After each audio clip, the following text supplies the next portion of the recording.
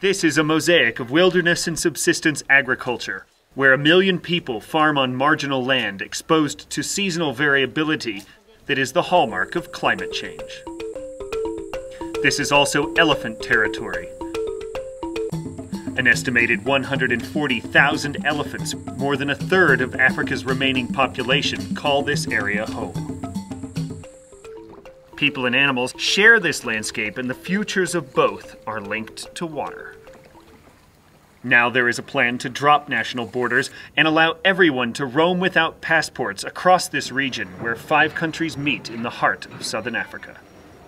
It is a plan that helps Southern Africa's water-stressed countries deal with the effects of climate change by restoring the ecosystems of 2 major river basins. Assisted by the South African Peace Parks Foundation, the 5 African countries of Angola, Botswana, Namibia, Zambia, and Zimbabwe agreed in August 2011 to create the Kavango Zambezi Transfrontier Conservation Area. Called the Kaza Park, it is 29 million hectares, an area about the size of Italy. This new plan creates a framework to protect and share these nations' precious water resources, and combines the interests of wildlife and people toward a common goal. The big objective of the TFCA and of the Peace Parks Foundation is to facilitate a process where you look at the management of integrated ecosystems across international boundaries.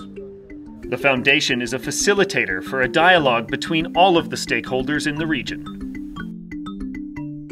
We help governments in each of those countries initiate a process where you bring together private sector, communities and government around one table and say, okay, but what do you think is the future of this area? This integrated approach to conservation is vital for semi-arid countries facing the combined challenges of food and water security at a time of climate change.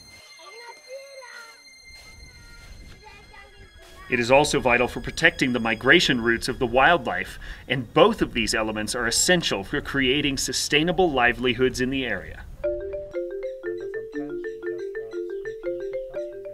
Animals, they are very important because they make our area beautiful and they keep the ecosystem going, and also they bring in the tourists, thereby giving money to the community.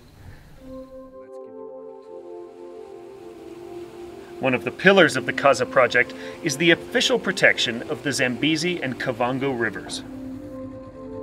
Well, a transboundary river basin, the way I define it, is when water, the natural flow of water, intersects an artificial jurisdictional barrier. The former colonial powers used rivers as borders, whereas the previous pre-colonial dispensation used rivers as means of transport, as means to connect people. Africa inherited the borders that were created during the colonial era, but the Kaza will break down these artificial boundaries and apply a management system that treats it as a whole, helping to secure these 2 great watersheds from the ravages of climate change, deforestation, and overconsumption. If our national economy is a wholly owned subsidiary of our national hydrology, then our global economy is a wholly owned subsidiary of our global ecosystem. So ecosystems matter because actually this is the life support system provider for planet Earth. So both these river catchments are unfortunately located right in the subtropics, and that is specifically the part of Southern Africa that is projected to dry most. This is also the region of Southern Africa that is projected to warm very rapidly. And these are absolutely drastic rises in the surface temperature. The area is already experiencing climatic changes that are making farming more difficult. Max is from the Etsa community in the northwest of the Okavango Delta in Botswana. Before, people could rely on farming. Nowadays, they can't because the rainfall here is more variable. We used not to have rainfall in winter like June, July. For the past 2 years, we have experienced rainfall in those months. That shows that the climate has changed a lot. Community conservation systems in Botswana, like the Jakocha Trust where Max works, are being used to shape the creation of the Kaza. It's very important that we implement the Kaza plan so that we can try and manage our resource here. It's not just about wildlife and conservation. It includes communities and rural farmers in the overall land use plan. It can be community areas, it can be game management areas, it can even be agricultural land, providing that whatever is practiced is done in a responsible manner, not to the detriment of the environment in the long term. By creating financially beneficial alternatives to farming, the Kaza plan creates an appropriate, whole system approach to sustainable land use. The tourism industry is already the biggest employer in the area.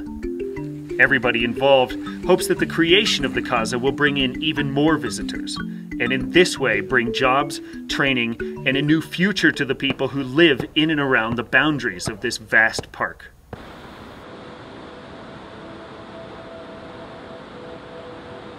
Victoria Falls is the park's centerpiece. Here, the Zambezi River flows into the Batoka Gorge along the border with Zambia and Zimbabwe, through Mozambique and out into the Indian Ocean. The falling waters will take months to get there, and on their way, they will sustain millions of people. As climate change causes this region to warm up and dry out, the very lives of the many people who rely on these two great rivers are in the balance. One of the important things that the Kaza type of thinking will help bring about is a reinforcing of the human rights of those very marginalized groups by the emergence of a transboundary management of shared natural resources such as water, such as landscapes.